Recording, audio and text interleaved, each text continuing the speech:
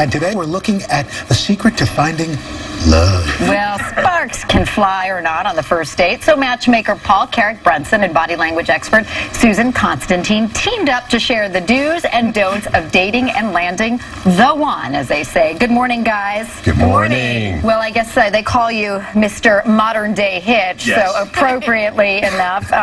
2 quick tips on how people can make a love connection. Tip number 1, be as intentional about your love life as you are about work.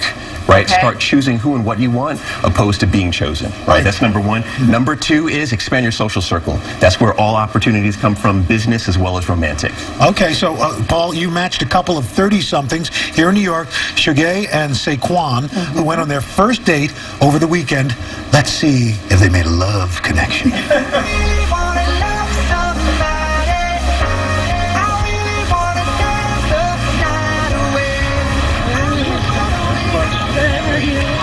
To meet you.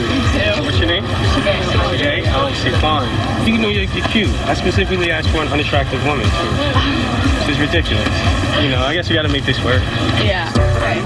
But you've been to this park before, right? Like one of those urban myths that you go on the first date. Yeah. And you walk through a park, and then you like magically become boyfriend and girlfriend. Oh, that's the movie. Yeah.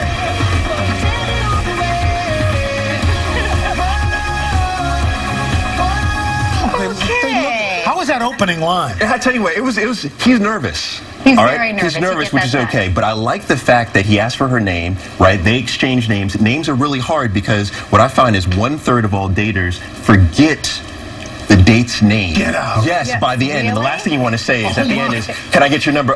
What's your And your name? name. Yeah. Yeah, now Susan, let's talk about the approach. First, it's the hug right away, and then the handshake, which can be a little awkward. So how do you That's like wearing suspenders and a belt.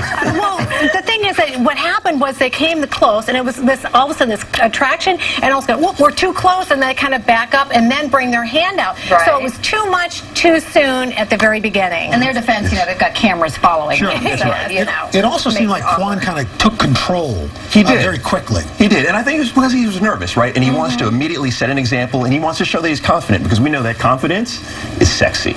Okay, now what about the actual date itself and the location? A park seems like sort of a very neutral, good, fun place.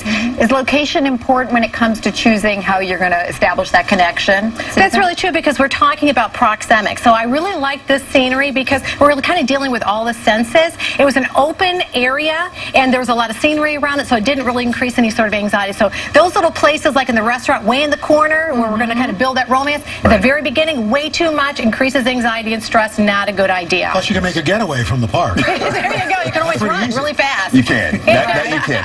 Although, like stretching out, laying out on a blanket, is that a little too much for a first date? Well, here, go ahead. I was going to say, you know what? Not really. Not for a first date. Here's the thing: is And that he we're brought doing Connect activities. 4. Connect 4. It doesn't get better than Connect 4. I mean, come on. You could have brought When was the Battleship. last time you Oh, played you know what? Connect 4? I love Battleship too.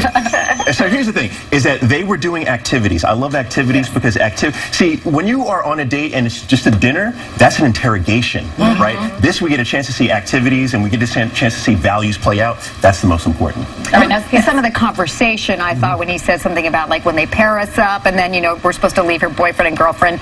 Does that create sort of an expectation that, you know, maybe, you know, not fair? Yeah, so, you know, you never really want to talk about other people anyway on your date. But here's the other thing I'd like to bring attention to, is they weren't mirroring each other's body language. So we had one that's kind of sprawled out, ready to go, and the other was kind of like, oh, I'm not really quite sure, and she's kind of feeling a little damsel in distress. So we have to also make sure that we're kind of being cognizant of the other person's body language and adjust ours So to should he that. have mirrored her? He should have mirrored her. Absolutely.